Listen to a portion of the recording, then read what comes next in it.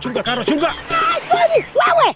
Karo, mashamba ni mengi sana ya kuboresha. Karibu katika Shamba Shepa. Tumetembea kote Afrika Mashariki kutafuta wakulima wanaofanya kazi kwa bidii. Tunataka kuwasherehekea wakati tunawapa maarifa wanayohitaji, ili waweze kuendana na kufanya mashamba yao kuzalisha zaidi, hata pale kunapokuwa na mabadiliko ya tabia nchi. Tunataka kuwapa msaada kupata mavuno bora na kuongeza kipato chao. Tutaona jinsi wakulima wanavyoweza kufaidika kutokana na ushauri wa wataalamu wetu, huku wakijifunza kutoka kwa kila mmoja wao katika njia nyingi. Jiunge nasi katika hizi safari na shiriki katika uzoefu wa wakulima kwenye safari ya Shamba Shepa.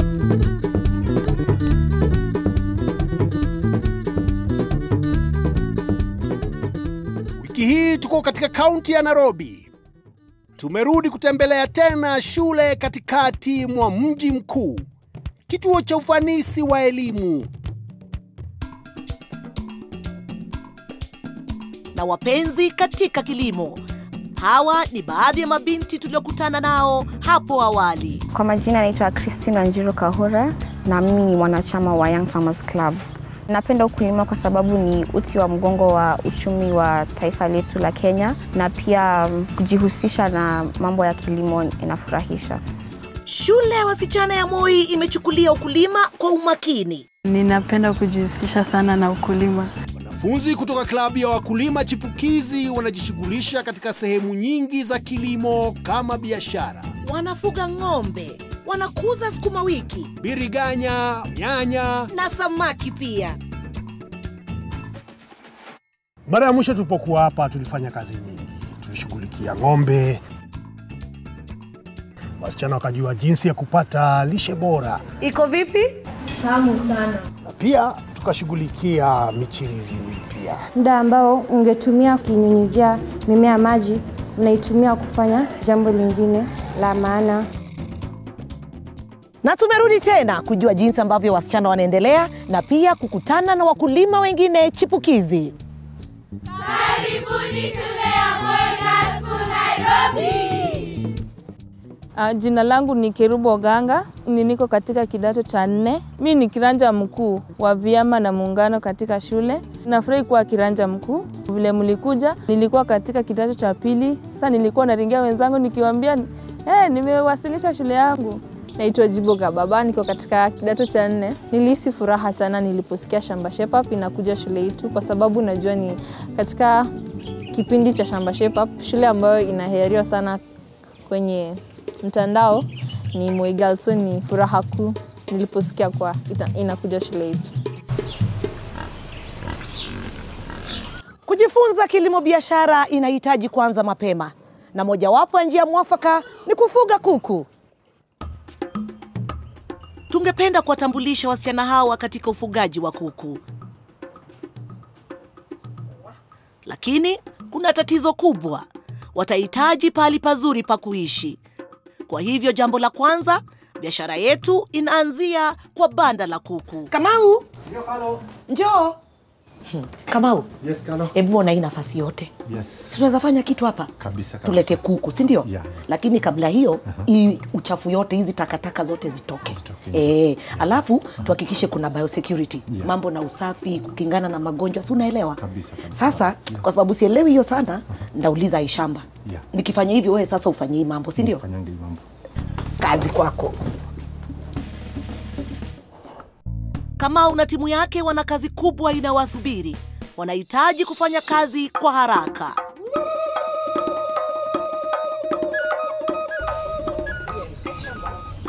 Mtaalamu wetu wa Shamba aliniongoza katika nini ninalohitaji kufanya kuhakikisha banda letu la kuku liko tayari kwa ajili ya ukaguzi wa mtaalamu. Kutengeneza brooder au kiota, liandae katika pembe ya banda la kuku. Unganisha vipande vitatu vya mbao laini au plywood kutengeneza brooder la duara. Jaza inchi 3 za maranda ya mbao. Weka vyombo vya kunywea maji na vya lishe vya kutosha. Na mwishoni, weka chanzo cha joto kama vile jiko au taa za miale ya joto. Banda la kuku halijatumika kwa miaka mingi. Kazi kubwa ni kutoa mbao zote za zamani na matakataka na kusafisha vizuri.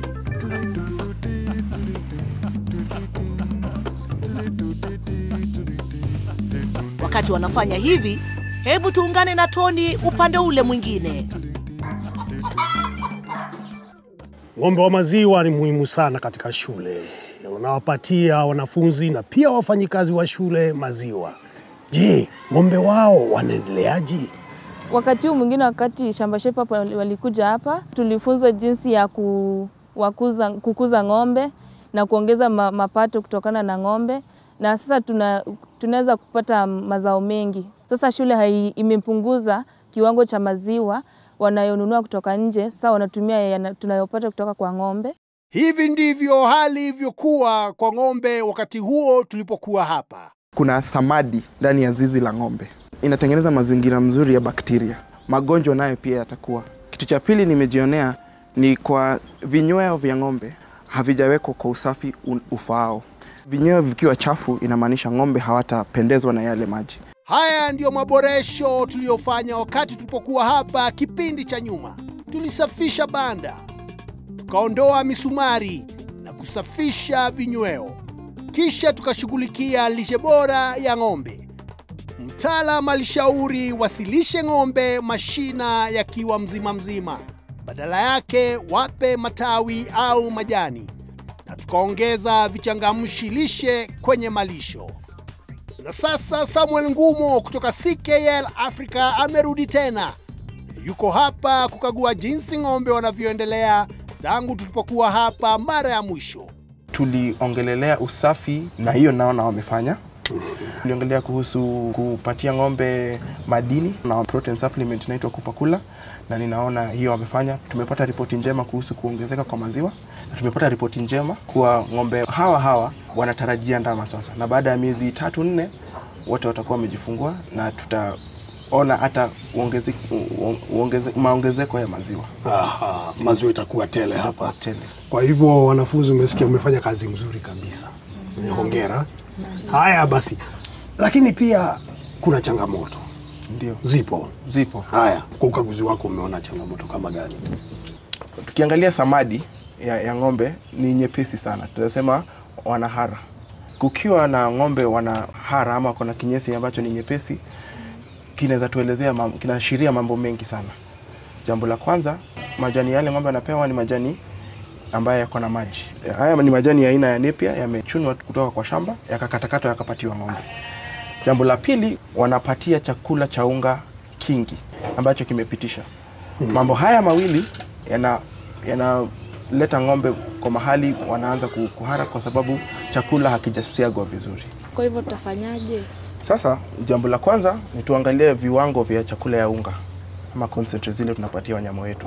Tusipatie wanyama wetu concentrate zenye ziko juu ng'ombe wenyewe hawataweza kushaga chakula ya unga yote. Na maana hiyo utaona wanahara. Inaonekana wasichana hawa wamekuwa wakiwapa ng'ombe wao vichangamshi lishe kupita kiasi. Ni muhimu kuwapatia kiasi sahihi cha vichangamshi lishe. Kwa ajili ya kupakula, changanya kilo 5 katika kilo 70 za dairy meal na changanya vema.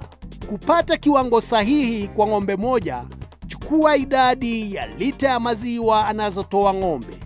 Toa 5 na gawanya majibu kwa 2.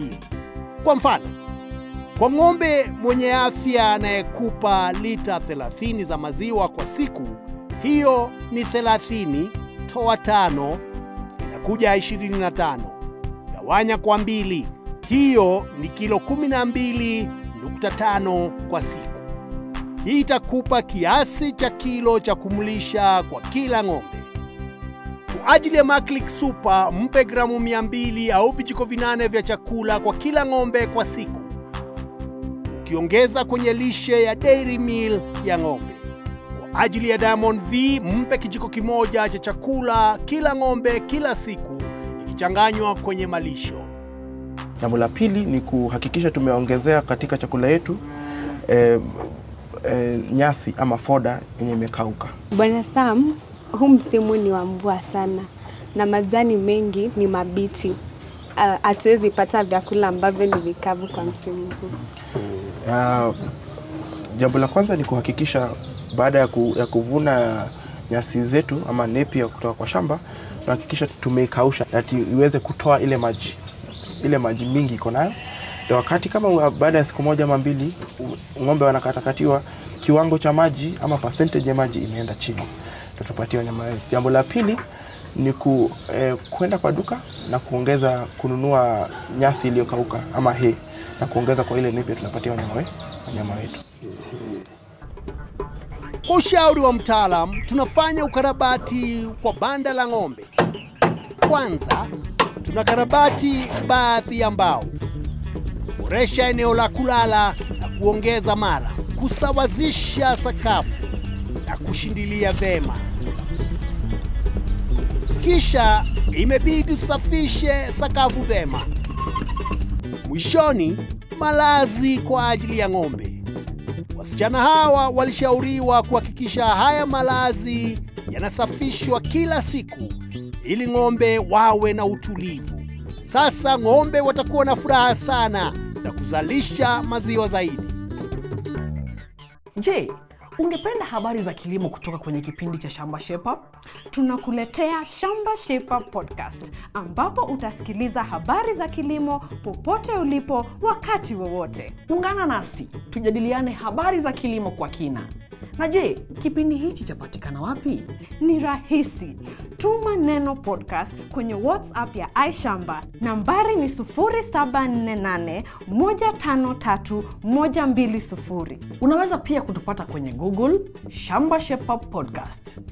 Twende kazi. Karibu katika Shamba Shepa, habari za utabiri wa hali ya hewa na kilimo kwa ajili ya Kenya. Katika wiki ijayo tunaendelea kutarajia kukosa kwa mvua au kupata mvua kidogo sana Kenya nzima.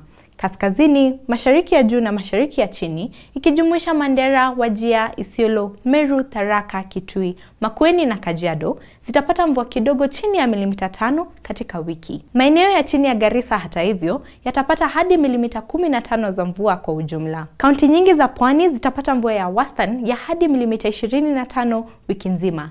Hii inajumuisha Lamu, Kilifi, Mombasa na Kwale. Hata hivyo, Tana River na Taita Taveta zitapata mvua kidogo sana chini ya milimita 5 wiki nzima, huku maeneo chache yakipata hadi milimita 15. Kaunti za katikati mwa Kenya zitapata mvua kidogo chini ya milimita 5 wiki nzima. Hii inajumuisha Laikipia, Nyandarua, Nyeri, Murang'a, Kirinyaga na Embu, vilevile Nairobi na Kiambu. Kaunti kadhaa za kaskazini, katikati na kusini mwa bonde la Ufa zitapata mvua ya wastani kati ya milimita 5 hadi milimita 25 wiki nzima.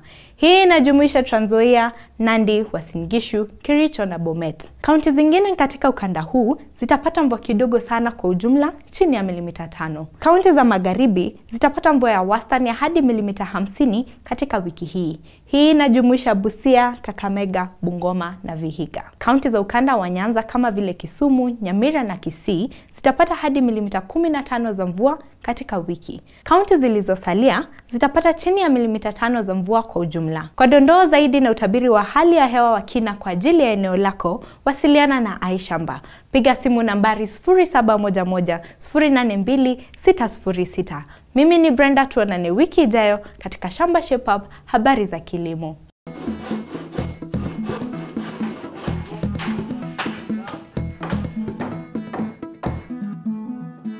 Kifuatacho baada ya mapumziko, tunakarabati banda la kuku la zamani na tunajifunza namna bora ya kupanda maharagwe.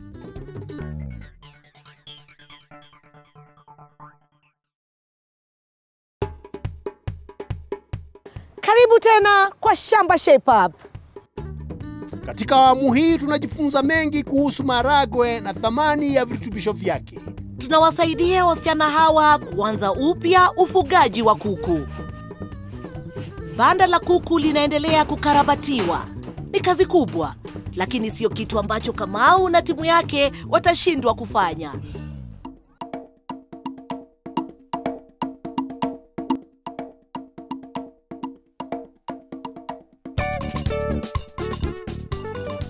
Tunapenda maharagwe sana. Hiyo ndio chakula chetu ambacho tunakipenda sisi kama wanafunzi wa Moi. Inaandaliwa vizuri, haina tashwishi yoyote. Na ninakumbuka wakati ambapo mwalimu wetu mkuu Madam Jaga Alikuja katika bwalo letu ambapo siku ya Alhamisi tulikuwa tunakula chapati na maharagwe na alikula na sisi. Hiyo ni kitendo ambacho kilinipendeza sana mimi kama mwanafunzi. Maharagwe ni chakula muhimu sana katika shule nyingi. Kwa hivyo ni vema shule zikuze maharagwe bora kwa madini bora.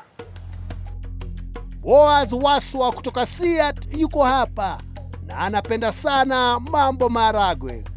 Anaweza haswa kuwafunza wanafunzi hawa mambo mengi kuhusu ulimaji wa maharagwe na pia kuhusu faida zake za kiafya. Bwana Boaz, ndio. Vizuri sana kwako kufika hapa. Nashukuru pia.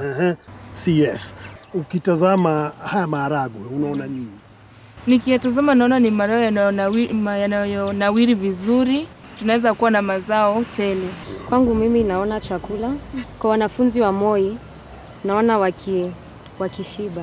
Na mimi naona mazao mengi, yanapendeza, yana maua rembo. Ndio Bwana Boaz. Nimeweza kuyatazama maharagwe haya nikaona kweli yamefanya vizuri, yamekuwa vizuri, lakini pia nimeweza kuona kuwa kuna maharagwe ambayo ni tofauti kwenye shamba. Kuna yale ambayo yamekomaa kidogo na yale ambayo yako bado kwa kile kiwango cha kuweka maua.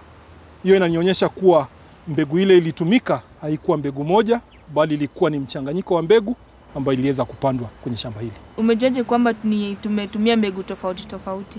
Mambo ambayo unaweza tumia kutofautisha maharagwe moja kwa nyingine ni rangi ya maua.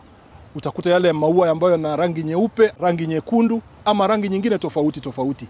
Jambo la pili, kulingana na matawi yake ama majani yake. Kuna yale ambayo yana majani makubwa na yale ambayo yana majani madogo. Na pia unachukua muda gani kukomaa. Kuna yale ambayo yatakomaa mapema kidogo na yale ambayo yatachelewa. Tukipanda hii mchanganyiko wa maharagwe kuna shida gani? Tukipanda pahali pamoja. Mbegu hizi ambazo zimepandwa kama zimechanganyika zinakuwa kwa viwango tofauti. Kuna zile varieties ambazo zitakuwa mapema kidogo na zingine zitachelewa. Ikifikia wakati wa kuvuna, pia kuna yale maharagwe ambayo yatakuwa tayari kuvunwa mapema na mengine yatachelewa. Na ukiweza kuangalia mambo yote yanahitilafiana sana na mpangilio wa utunzi wa maharagwe.